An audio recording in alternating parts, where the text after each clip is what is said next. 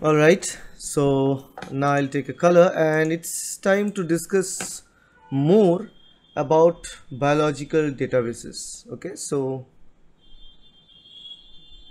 biological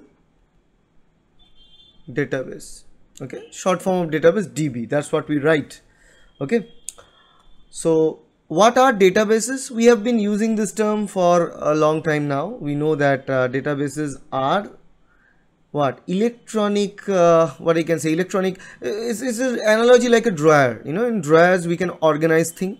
So just like in electronic drawer or cabinet system where we can store our data, okay, and we can retrieve those data whenever we need them, whatever kind of. So for different specific type of data we have specific database. For open reading frame data we have ORF database. For single nucleotide polymorphism data we have SNP database. So we have different kinds of database. For example, the database for proteins also, there are structural database, there are sequence database. Sequence database is the one from where we get the sequence of the primary sequence of proteins, and structural database is where we get the topology of the proteins, like that. Okay, so what are some common biological databases and their types?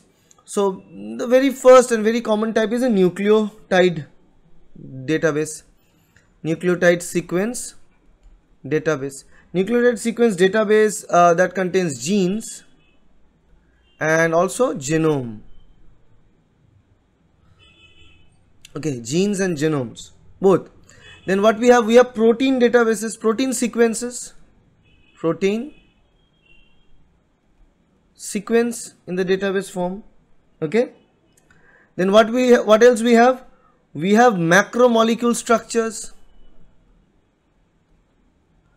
Macromolecules, particularly the structure like carbohydrates, proteins, lipids, all this. What else we have? We have protein-protein interaction. Very important to understand the protein-protein interaction, to study the pathways. Those databases are there. We also have, so let's write metabolic pathways. Okay, so there are different types of numerous metabolic pathways continuing inside of a cell, and we have database for that. We also have database for gene expression and profiling, gene expression database, and we also have literature.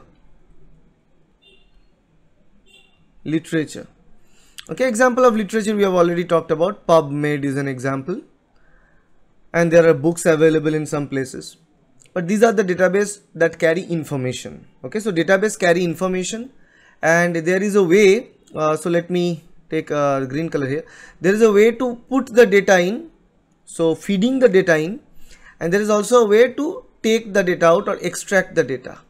Okay, so data feeding or input as well as extract, both are possible. Okay, and the amount of data that we're dealing with, it's increasing day by day with increasing number of experiments on specific topics. The data set that we are expecting is also to be increased. Okay, it's increasing every single day. So what we are getting from here is that huge amount of data, be it nucleotide sequence, protein sequence, macromolecule structure, protein-protein interaction, all these different kinds of data. And this data need to be placed somewhere in this database. There is a way to put the data in, there is a way to extract it. We have discussed that earlier as well. But for forming a biological database, it must have some feature, a must have feature. There are two must have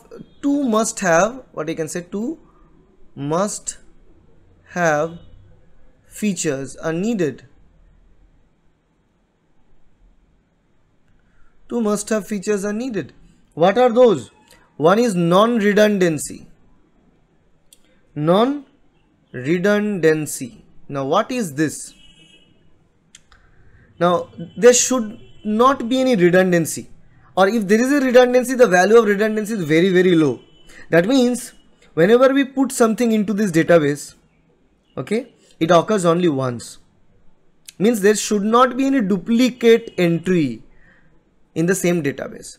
So no duplicacy, or you can say no duplicate entry. When we are putting the information in, there must not be any duplicate entry. That is called non-redundancy. Now we try to minimize this redundancy to as low as possible. Non-redundancy is the criteria that we want to achieve, but it's not possible always.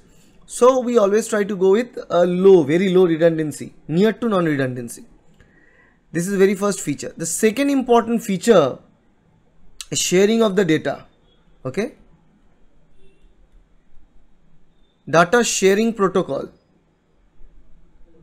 So basically the database is what? It's a reservoir of data. Reservoir of experimental data, scientific data, which is actually gathered and stored for the use of science itself.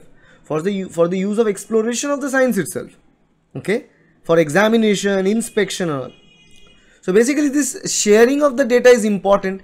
It means that if this is the database, for example, the network of data is inside, and we say the data is locked. The data is locked, you cannot access the data. You can see the data, but you cannot modify if the data has some misinformation or any mistakes.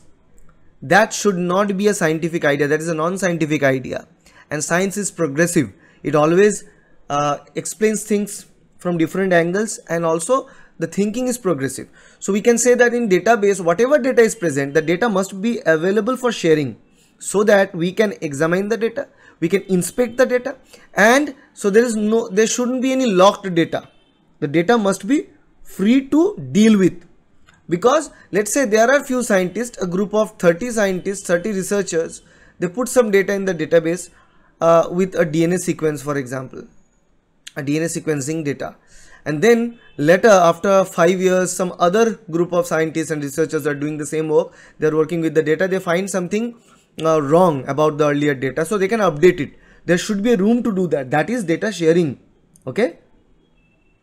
So what we can tell about a database is a collection of data which is normally structured, searchable, updatable periodically.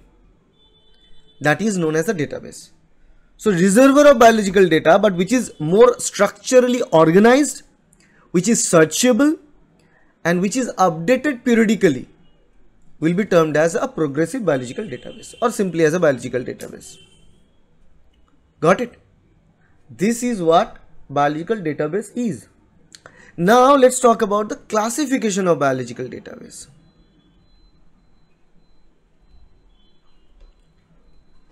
Biological database classification. There are different types of database. Okay, so let me give you an idea about the database types here. We have sequence database. Sequence database. I am writing short form DB, means database. Okay. Then we have structural database. Structural database. And what else we have? 3D structure base.